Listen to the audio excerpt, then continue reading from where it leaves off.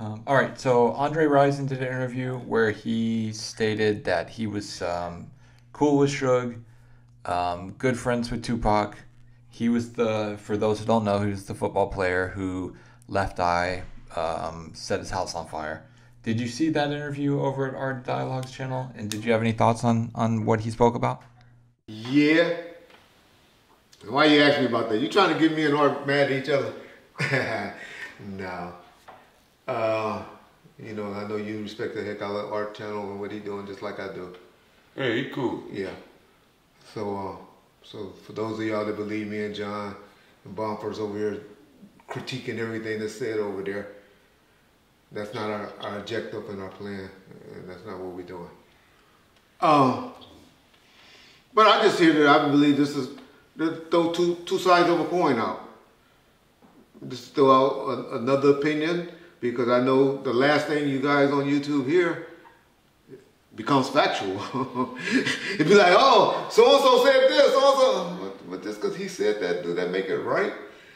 I done had a fool on YouTube say Keto Rock was running Death Row, and not Reggie. Just because they want to make sure look bad like he weak, and he gonna have a 60 crib dude run the company while he was in jail.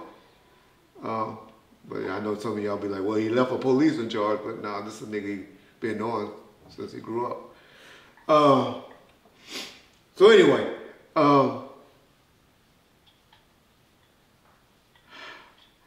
I can say about Andre Rison is all of that is factual. John, I think you got a picture or something where you'll see how much tension that was. Where I remember a situation where you was asked, because we did a photo shoot with Lisa Left Eye, and she had Andre Rison tattoo, number 81 tattooed on her. And you requested or asked to remove that, to blur that out. Yeah.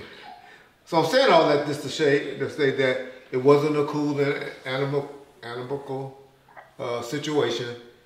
Andre Rison was calling up there daily, begging to get in contact with Lisa to come home.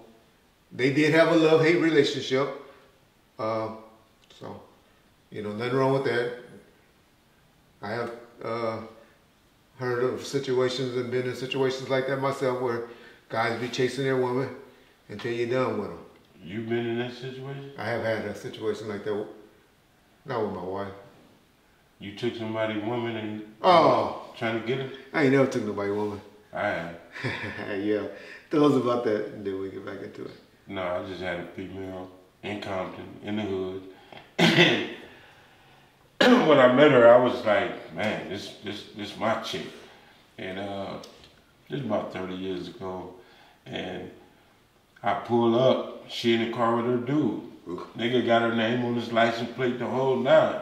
So I pulled my Cadillac up behind them, see her in the car.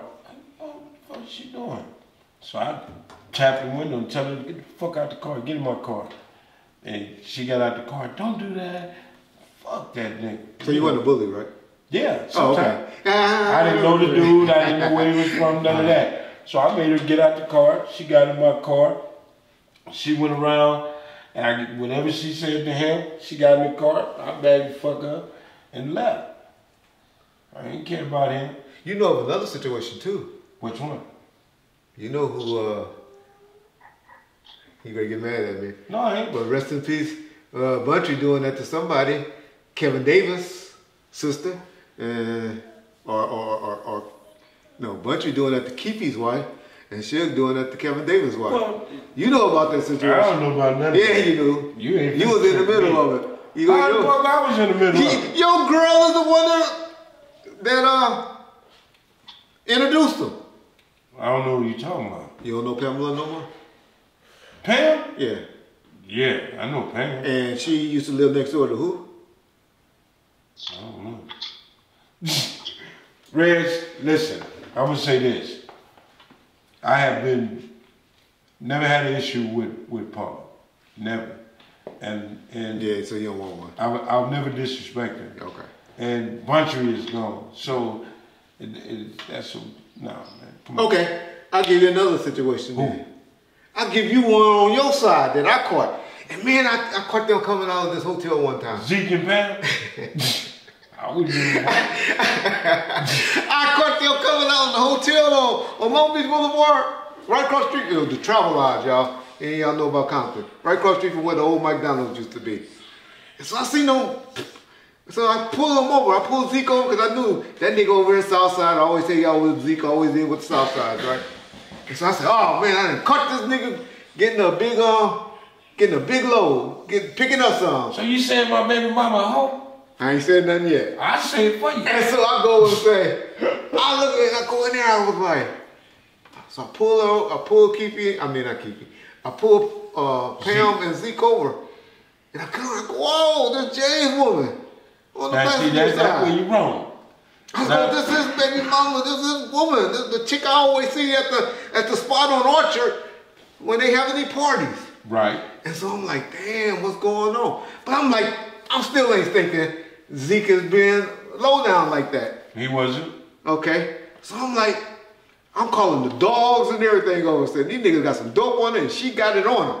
But you know, I can't just I call a female officer on. We tear up the car. You knew that was my baby mama? I knew it was Pam. Put her in jail? I didn't put her in jail. Okay. Wait a minute. Yeah, if I found the dope on them, they were going to jail that night. And so I searched the car.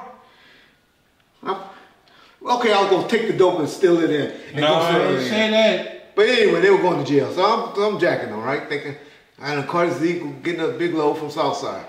Go all through the car and all that. And they said, Reggie, what you doing? We ain't doing nothing. We ain't doing nothing. So y'all got to have some dope on me. Just give it to me and I'll probably let y'all go. No, we ain't doing nothing. So after I go through all my ringa, guess what conclusion I came up with? They was in a motel.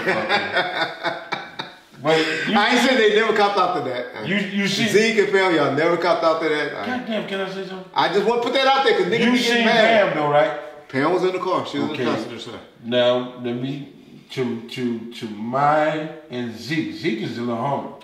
That's why this is the only reason this comment came up. This conversation came up. Okay, now he didn't take nothing from me. Pam had 3-4 abortions by me, and her mama told her to keep my daughter. Damn. But after that, me and Pam wasn't no hella couple. Gotcha. Pam used to pay. And nigga, Pam was over there at the house with you on Diane for the longest. that was her mama house. Oh. I went there. Pam knocked on my door. I didn't know that. With me, Sharice, and my that was mom. your connection. Me, Sharice, and my mama was in the kitchen. I'm making spaghetti. Pam knocked on the door. Pam gave me $250 to not walk back in the house and get in the car with her and go on Diane. So from Diane, I started partying. Yeah, and everybody out there knows. Every Friday night. I had a party All Thursday, Friday, and Saturday, and Sunday. Then we started the football thing. Yeah. Then I used to give the little pajama parties and all that. All that money and all that shit. And and all that came to me. Yeah. She didn't want none of that money. And she kept money in my pocket. So it was beneficial for me to indulge. My point is, we all have lost them to other niggas. I ain't lost some motherfucking thing. I mean, I ain't the first nor the last to fuck. Now female.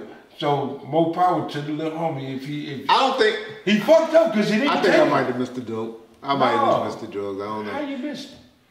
I tried. A lot of niggas that walked away and got away with drugs on them. Be like, Well, I ain't gonna say I ever fuck with none of the homies females, but I mean, if that was the case, I ain't fucking them. Yeah.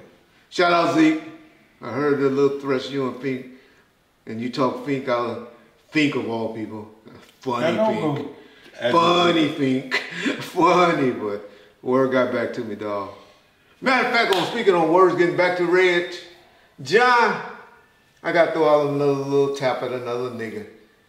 I ain't gonna tell y'all which one that threw his little subliminal at Reg. But I said something about somebody, Eric Sermon being gay. And everybody lost their goddamn mind. Lost y'all mind. John, would you please just put up this picture for me and let them digest this and what this man was doing to Dr. Dre and let them make a decision for themselves after viewing this picture? What's straight man will do that, y'all? What goddamn business doesn't matter if he was gay or not? That's his What business. straight man will do that? I hate gays. I want to see the I'm gonna video. tear gays up. What did he do? I'll show it to you right quick. Hold on. Let's get James' reaction. Did he touch his booty? Let's get James' reaction. This is Dr. Dre and Eric Sermon in the studio. Do it play? Nah. My spies only got me the We picture. just giving him a hug. Okay. Y'all view that picture. Bomb first piece. So if he doing that to Dre, so you saying Dre gay? I ain't said that. Oh, keep that up. I ain't said that. But what man will allow that? You come over there leaning my leg like that. Don't be like, James, nigga, get back. Nigga, what you doing? Let's dap each other, homie. Yeah. Ain't gonna let you do that to me, James, as much as I love you. Damn. Peace out, Bomb first.